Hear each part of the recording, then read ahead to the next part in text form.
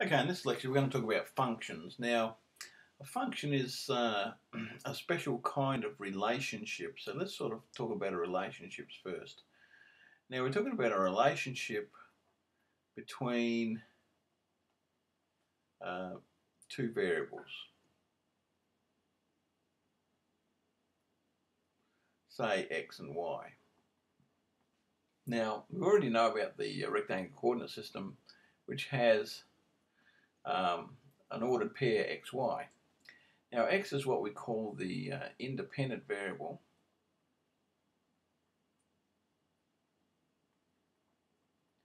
and y is the dependent variable.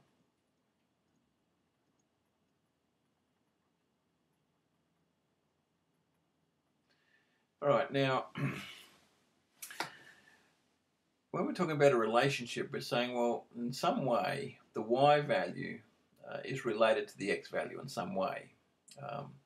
So we could be looking at a set of data points where the amount of carbon dioxide released into the atmosphere has to do with the temperature of the Earth, for example. So when we have this kind of relationship xy, that would produce a set of data points xy. And so these ordered pairs, all right, form a subset of all the possible ordered pairs in the rectangular coordinate system. So all the possible ordered pairs make up this whole plane, all right, which is our rectangular coordinate system. And a subset of points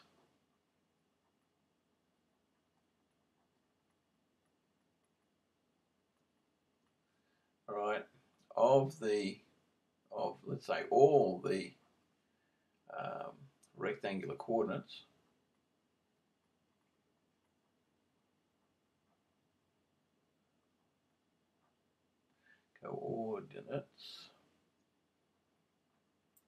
okay, is a relation.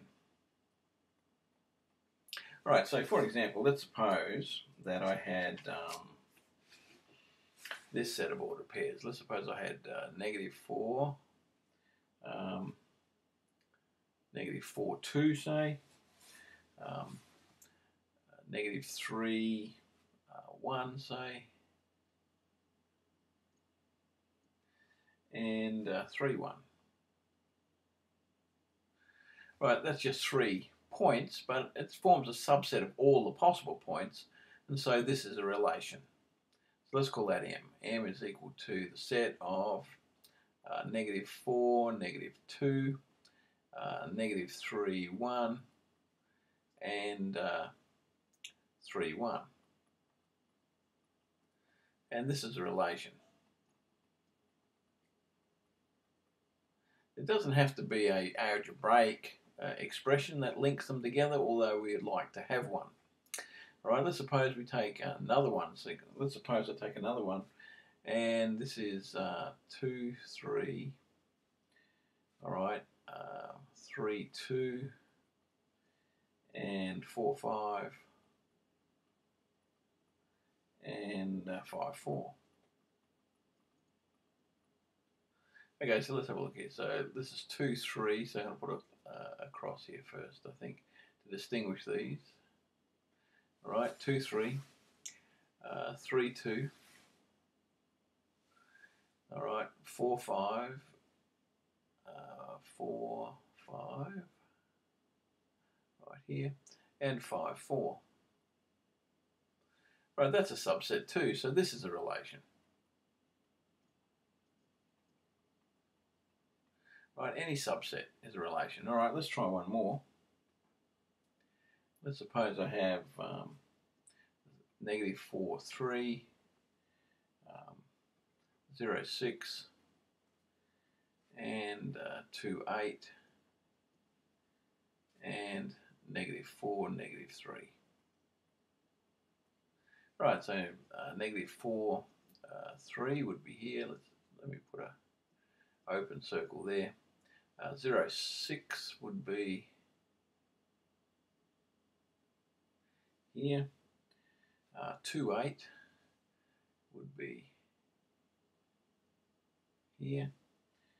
-4, -3, -4, -3 would be here. Now this again is a relation. Right, now a function is a special relation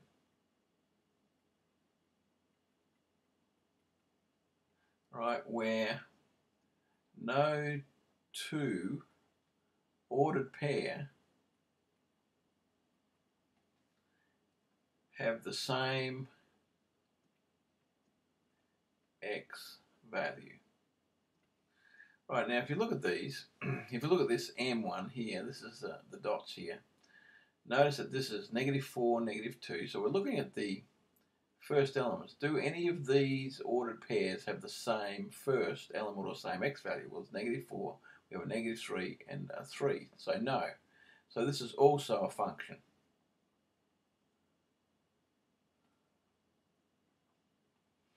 Okay, let's look at this one. We have a 2, a 3, a 4, and a 5. They're all different. So again, this is a function as well. Now look at this one. We have a -4, a 0, a 2, and a -4. Oh, here we go. So we've got this one here is a -4, and this one here is -4. So this is not a function. Okay, so that's how we distinguish those.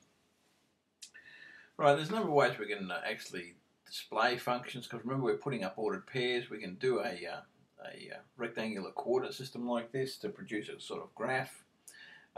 We could also, so let's have a look here, ways of describing a function.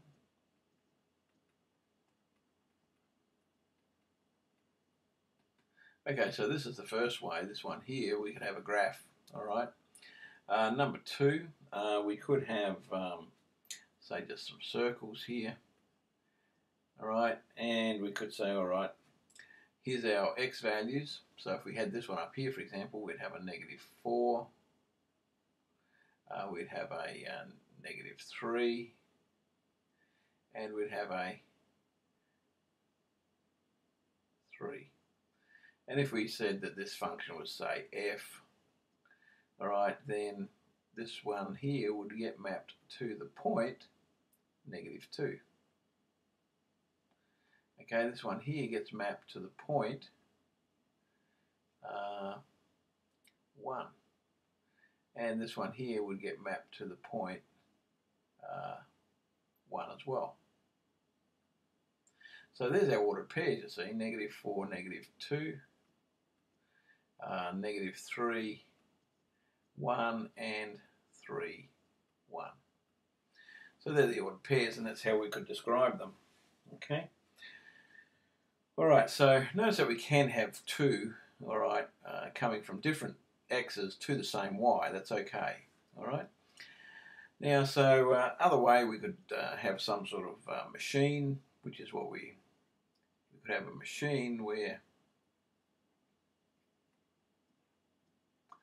we're putting in an x value and we do something to it and out pops a y value. Manufacturing machines do this. We put some sort of raw material in, we apply the machine to it, and out pops, all right, maybe a piston or a O-ring or whatever it is, okay? So in this case here, if I did this one, if I put in a -4, then out would pop, all right, a -2, okay? And that produces our -4, -2, okay? If I put in a -3, then this would produce a 1. Okay, so there's another way of doing it. Now, the x values, all right, is what's called or independent variable values is what's called the domain. So up here, for this particular one here, the domain would be, let's call it dx, is equal to the set -4, -3, and 3. Okay? Right, now the y values produced by applying the function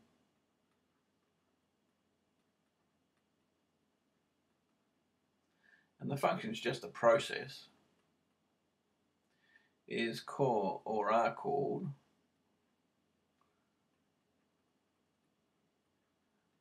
the range.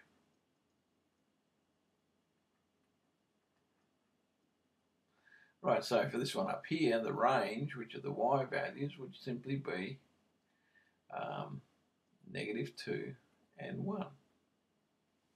Okay.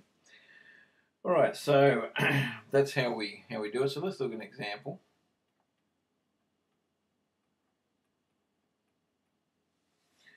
Right, give the domain and range for, right, part A. Right, let's suppose we have the set of ordered pairs -4, -2, -1, 0, 1, 2, and 3, 5. Well, the domain, right, the x values is simply the set of -4, -1, 1, and 3. The domain, the range are the y values produced, -2,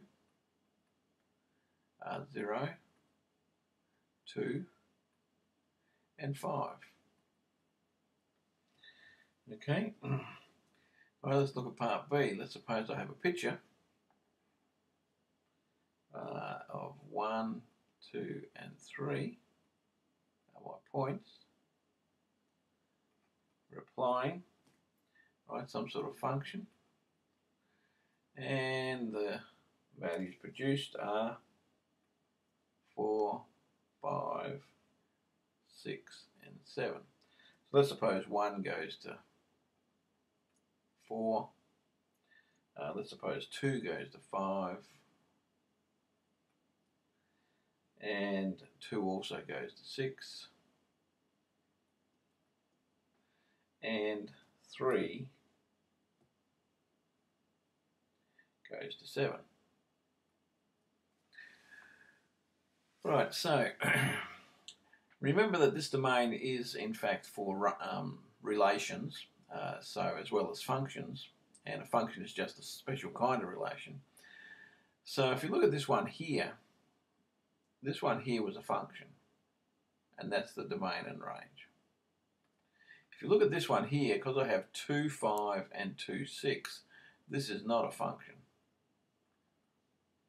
But it still has a domain and range. Okay? And the domain is the set of x values, which is 1, 2, 3. The range, of course, is the set of y values, which is going to be the set 4, 5, 6, and 7. Okay? All right, but it's not a function. Okay? Now, sometimes another way that we can describe a function is by means of a table. So let's suppose I have a table, and these are my x values.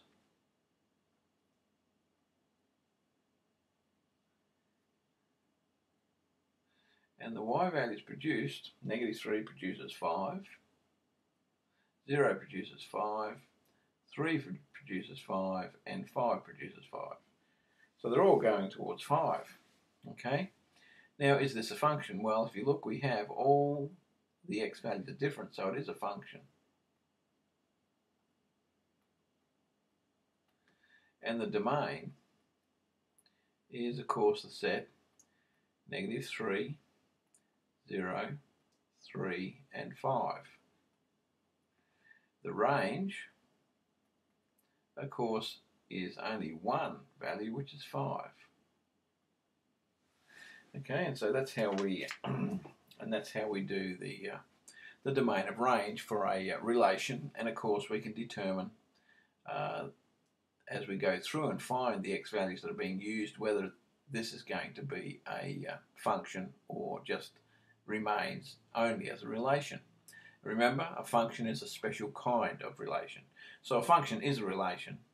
Okay, so just that it's a special one where no two ordered pair have the same x value.